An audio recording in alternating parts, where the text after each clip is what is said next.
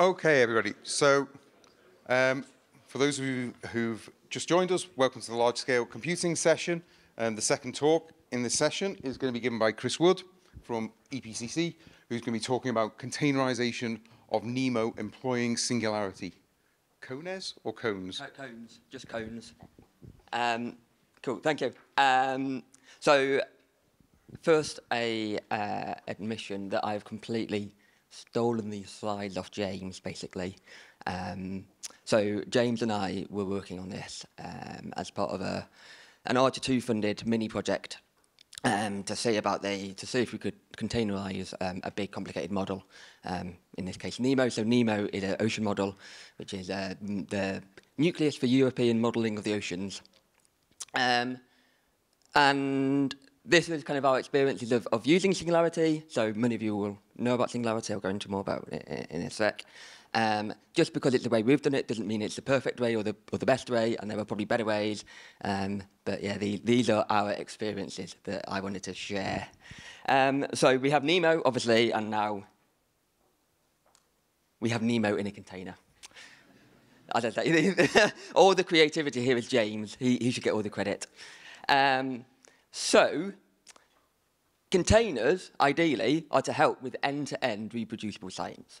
So what we can do is, if we've got a data center which holds the data, so we might have one of the NERC ones, and we can have code in a repository somewhere, and we can make all those things work together in a nice little pipeline. We've got version control. We've got data stored in Zenodo or anywhere like that. And then you've got runtime. And traditionally, you've needed a local expert. In this case, this is a guy called Andrew Coward at NOC, who's their local HPC expert, to help compile the code and run it on either a local HPC or to get their help to run it on a national facility. And ideally, you don't want to rely on some people like that because their time is quite precious. And ideally, hopefully, a scientist should be able to do that kind of stuff themselves. So hopefully, a container can help solve that problem. But containers might not always work. So this is a contrived example from Vanessa Sokat, who's at one of the national labs, I think.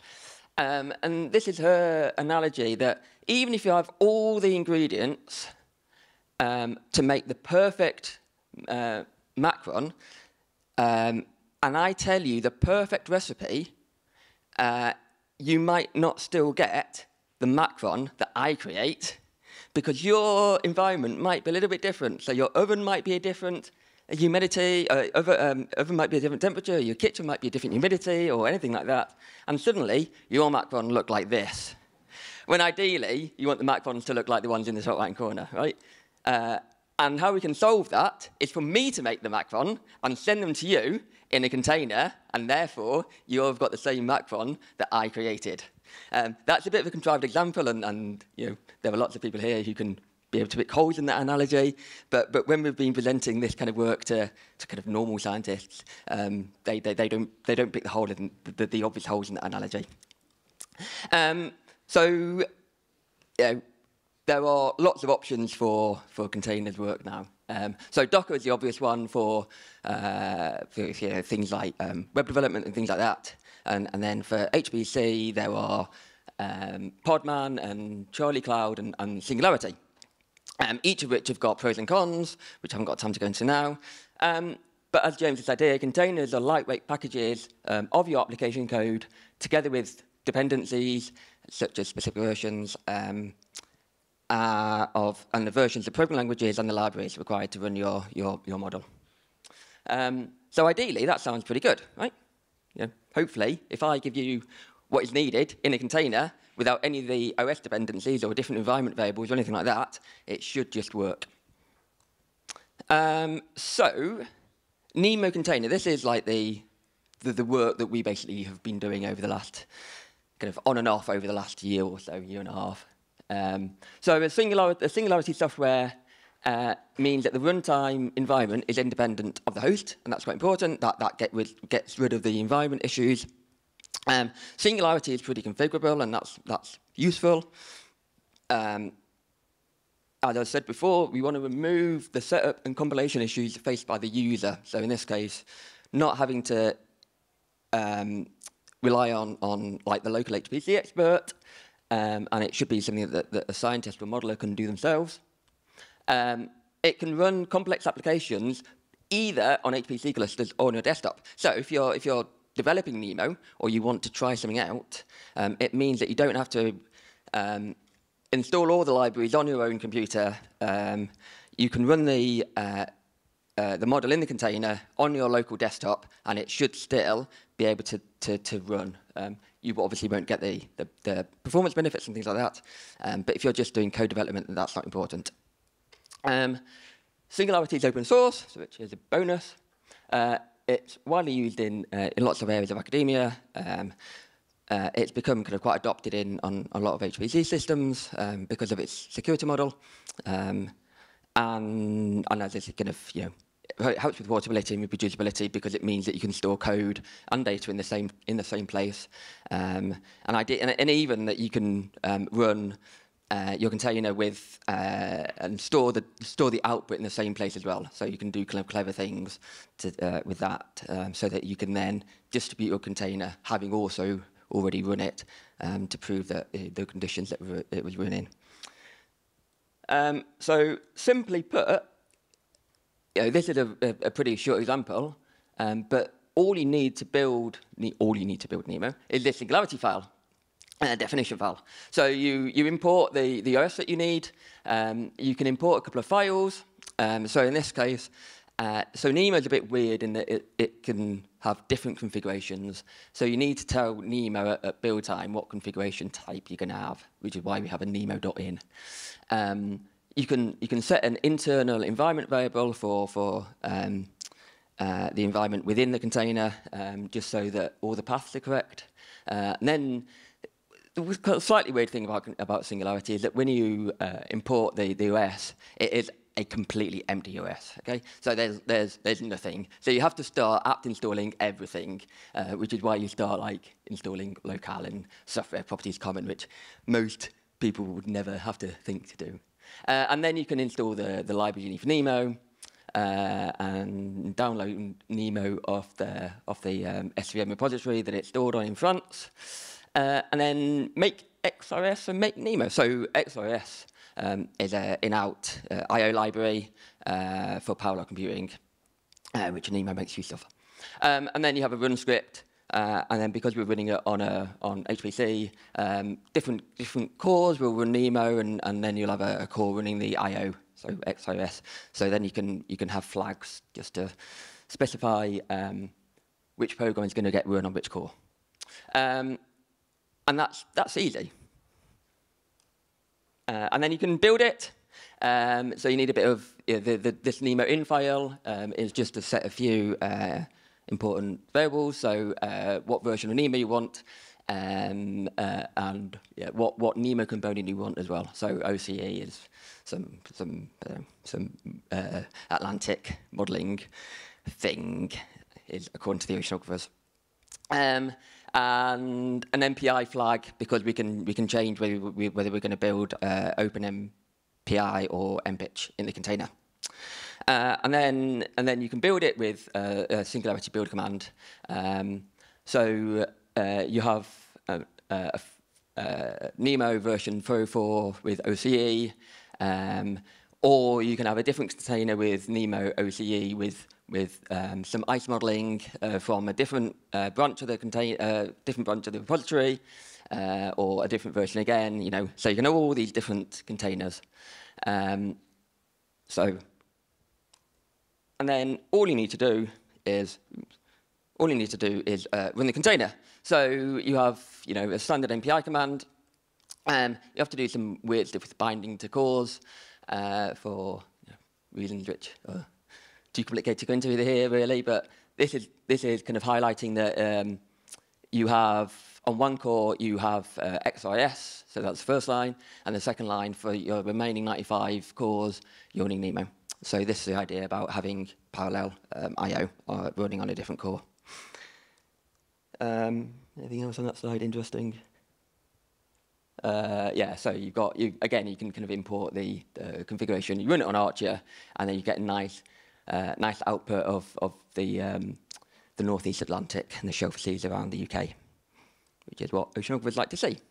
So that sounds really simple, right?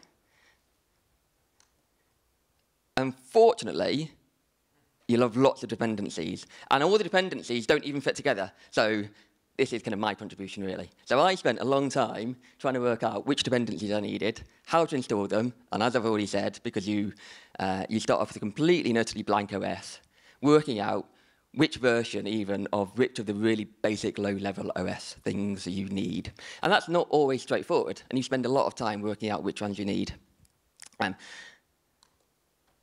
Build time, right? Okay, so you are building everything, and it takes a long time.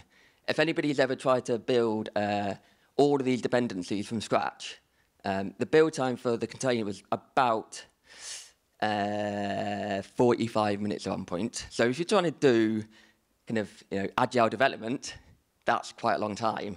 And it's quite a lot of context switching, because then you have to go and do something else. Then you come back, and you kind of switch context again, and you have to work out what's gone wrong, and then you try it, and you try and fix it. 45 minutes later, you go off again, and it was a bit of a pain.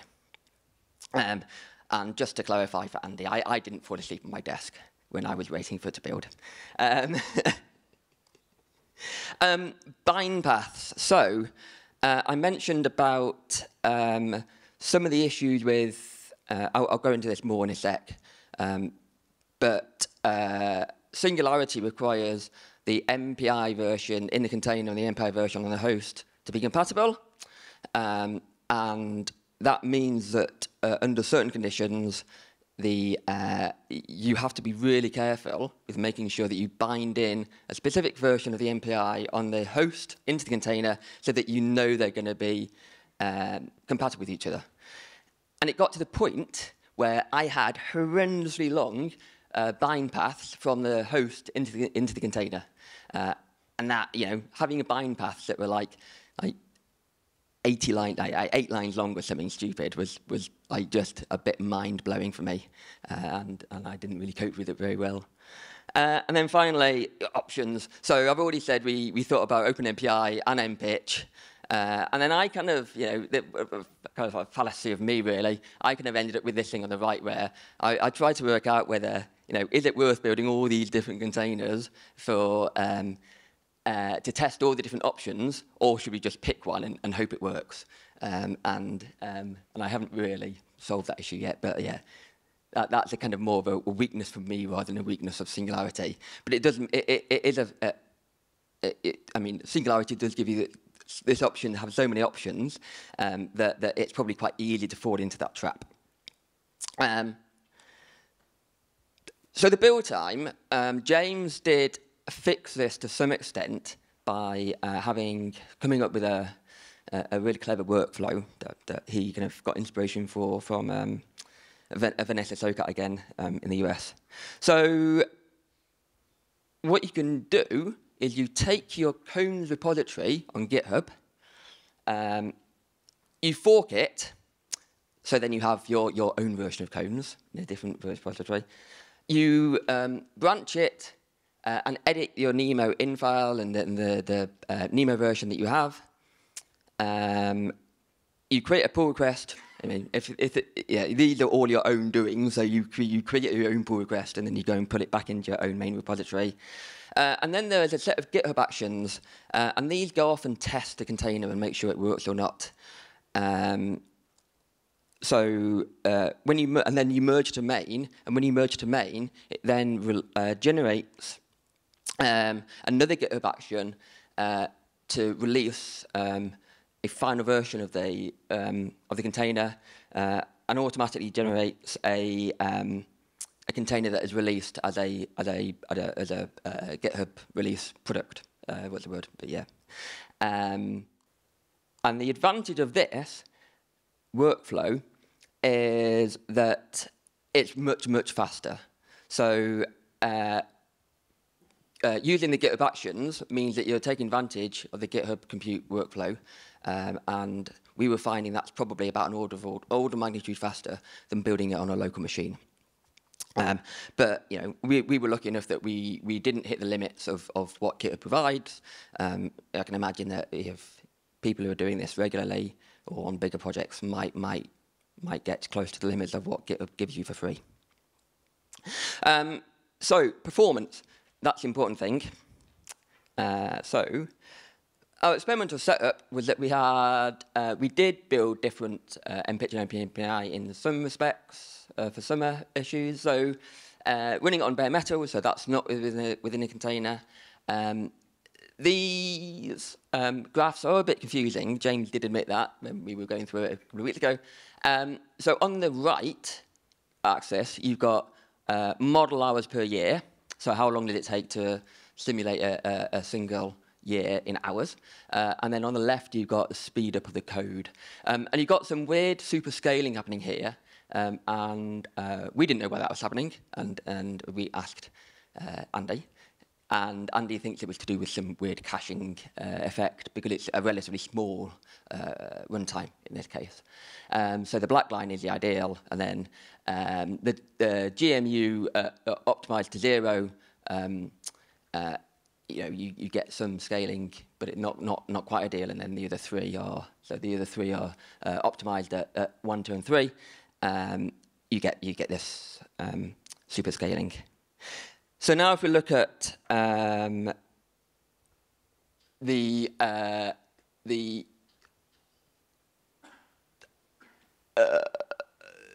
container version, so I'm going to skip that slide, sorry, because that doesn't really mean anything extra in the time I've got left. So again, this is a pretty confusing figure, but it does make sense if you think about it carefully. So in red, you've got models, containers that are running slower than you would hope, and blue is a speed up, so the percent is a percent reduction.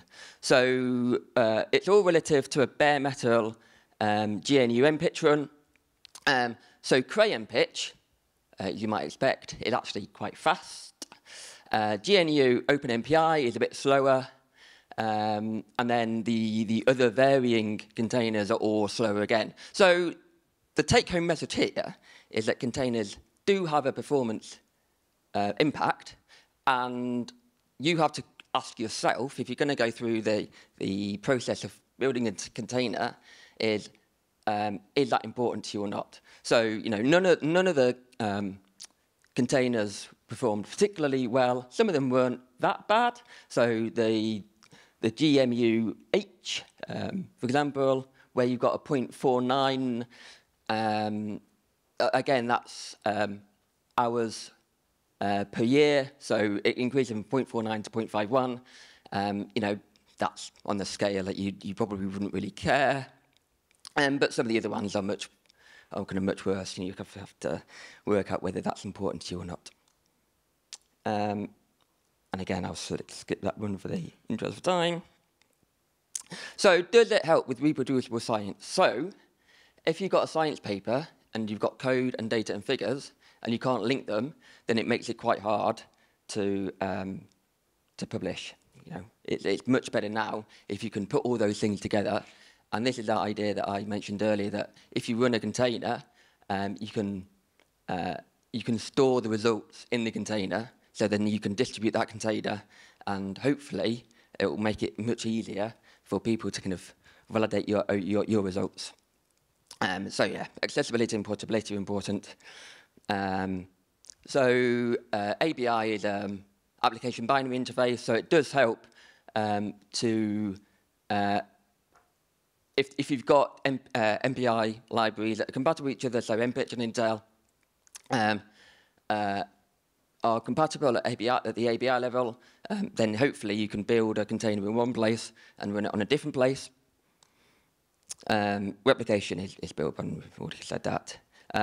So James did a bit of work with the NEMO testing tool, and it helps with that because it means you can test it again all in one place.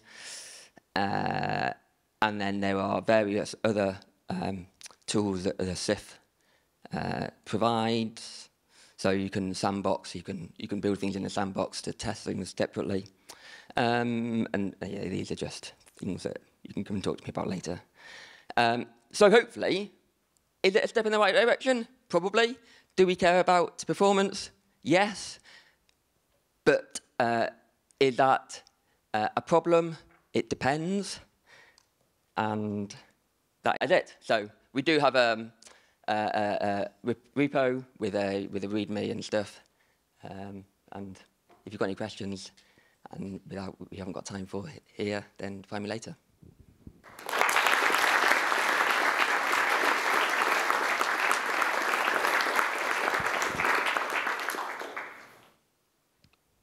Okay, so we've got time for a few questions, hopefully. So from Slido, why did you choose Singularity rather than one of the other container technologies that you mentioned?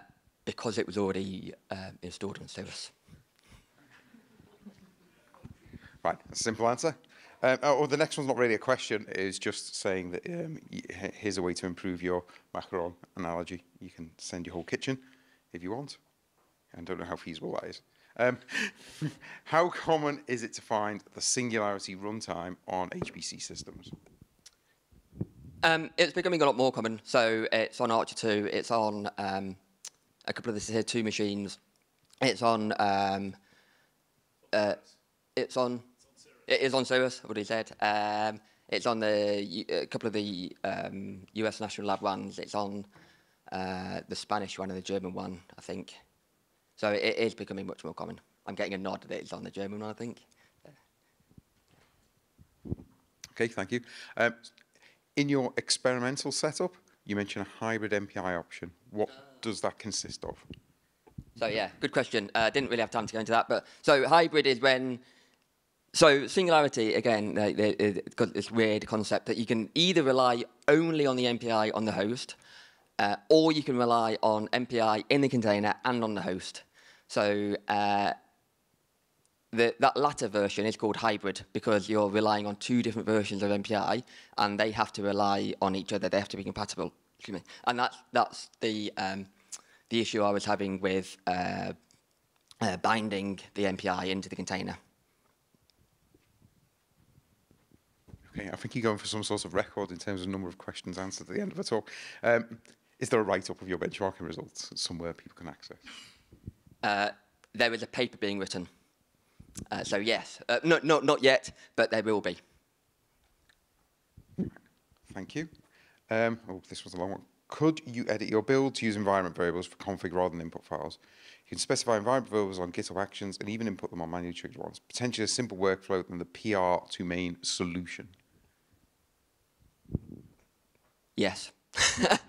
it is potentially a better solution. So James came up with that because of so it is possible, but then you're also changing some of the NEMO way of thinking, just a NEMO workflow where they're so used to having an in file that it would be changing that workflow. So you might be adding a bit more confusion to make the workflow simpler. So again. Fine. I think we're going to have time for one more, maybe, or it depends how quick you are, Chris. Why is Singularity better for HPC than Docker? I'm not going to ask the second bit of that question. Because the security model in Docker is that you are a new user. So when you enter a Docker container, you are, as I say, you're a new user, and that gives you all the privileges of being able to do things like root access and things like that. And then there are issues which Docker have never fixed, which means that you can then escape. And when you escape, you have the same privileges outside the container that you are inside the container. And HPC systems don't like it when you're root on their systems. Singularity doesn't have that issue, so you're the same user in the container with the same UID and the GID that you are outside the container. So even if you can escape, there's no issue of you being able to do anything wrong. Great, thank you very much. So we've run out of time. I'm sure Chris will be happy to answer any more questions, or we didn't get to your question. Can we thank Chris once again, please?